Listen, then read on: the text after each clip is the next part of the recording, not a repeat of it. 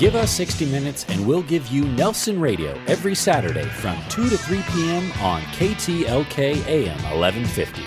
With 29 years in the mortgage business and an array of top-level guests visiting the show, Nelson is in a unique position to bring you cutting-edge information on real estate, business, finance, and law. If you have any questions for Nelson or any of his guests, give him a call at 888-888-2136. That's 888-888-2136. Or check him out online at nelsonradio.com. Nelson Radio. KTLK AM 1150, always a treat to be back with you. And of course, back with my co-host, real estate expert, Bram Klein from Keller Williams Realty. Thanks for being with me. Thanks, Nelson. Glad to be back in the program and provide some value and direction. Well, that's what exactly we're going to do. It's going to be a good program. I'm glad you mentioned that because we're looking at values today. That's going to be the theme that resonates throughout our show. And not just the value of real estate, but looking at values, those core convictions that drive us in our different business practices and really define who we are as we operate our businesses. So values is the theme. Bram and I are going to be covering the Southland. In our second segment, we're going to segue over to Century 21 Masters in Alexander Villa and get a read on really some different aspects of what's taking place in the real estate market as it's morphed a little bit over the summer months. And then we're going to introduce to you Operation Homefront, which is an incredible organization. And I'm going to tease you with this. It's taking something bad and turning it to good. And we'll see how that unfolds with Operation Homefront. And then in our Coach's Corner, Dave Austin from Extreme Focus is going to do exactly that.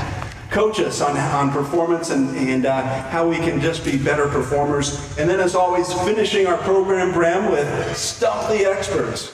One of my favorite segments of the show where we're answering listener questions and addressing some of the issues that people are wrestling with out there in the marketplace. We're broadcasting from the Lion Air Museum at John Wayne Airport, and as always, it's an incredible testimony and presentation of vintage aircraft from World War II through the Korean War conflict, and they have as a special exhibition. You need to get down here because not only are there 8 or 9 different vintage aircraft that are just spectacular, they're stunning, but General Lion is also presenting half a dozen of his Woodies from his car collection. Beautiful collection, and I like how the machine gun over here is facing our direction. Yeah, we're at the gun turret backside of the fuddy-duddy, and yeah, all guns are pointed towards you. How do you like that? I can move my chair a little bit. There you have it. So let's open up with Street Noise, brought to you by SATSI from the Pacific Institute and Changing a Generation, training business and government leaders around the world. We want you to call us at any time during our show, 888-888-2136. That's 888-888-2136, or you can click through at nelsonradio.com. And I wanted to, Bram, just to pitch and pass you on a couple of headlines that I saw this week and get your thoughts. I saw out of Bloomberg a headline talking about wealthy Americans benefiting from banks hunting down jumbo loans. They're looking to lend jumbo money. Yeah, it's amazing. Obviously the banks have a lot of money to lend. They've got, jumbos are right now in line with conforming rates, if you can correct me on that, or if that's... They're pretty close, which is unusual. Usually the lower loan amounts are at a more aggressive interest rate, but we're seeing those two marketplaces butt up against each other and rates virtually the same. With home prices along the coast being up in those $2, $3, $4, $5+ million ranges, those jumbos definitely come in handy. Well, and it's interesting because the common cry that I hear is, Nelson, is anybody lending? Do banks actually want to lend money?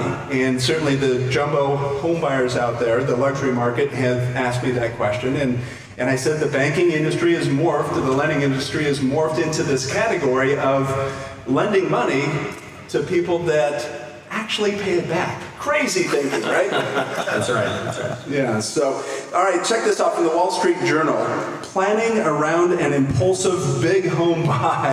And I saw this article, and I guess I wanted to ask you about this and see if you've seen this kind of testimonial, but this particular article is about a woman that was coming out of a divorce and was coached into getting into this real estate market and kind of in that groundswell of gotta, purchased a $1.8 million home, and then after closing had that deer in headlights look of, how do I afford this? What am I doing? Well, I think the article continues. It says she bought a $1.8 million home near her teenage son's school to be close to the school. So I'm thinking, why not just buy a townhome maybe down the street and maybe buy a Porsche and then just drive the Porsche up to the school, maybe park on the grass. And that might make a better impression than going back into, the mistakes that we made in the last couple of years about over purchasing and well, and I think taking that's too much on. Yeah, and I think that's something that we have to be mindful for, and that's a common concern as we see confidence growing. We've obviously seen this rush back to real estate. It transitioned just in the last 24 months, I believe, from something that you should get rid of to something you can't live without. And that exuberance, going back to some of Greenspan's common comments, that exuberance, although it's good for creating momentum in the market, we've got to look at sustainability. We've got to look at, is it a healthy exuberance, and not slip back into people reaching just to an exit strategy of okay, I can't afford this home, but if I somehow, some way hold on to it for 36 months, I can get out and make a profit. Right. Yeah, no, it's a problem that we're seeing, but we want to learn from our mistakes from the past and move forward. And the $1.8 million home, I'm sure she could invest that a little bit better. So I know she talked to a financial advisor. She might want to talk to maybe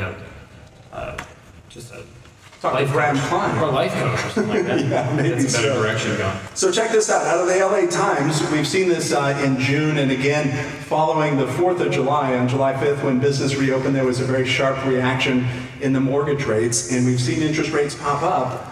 And I wanted to ask you the question, is a rise in interest rates, is that going to curb our activity?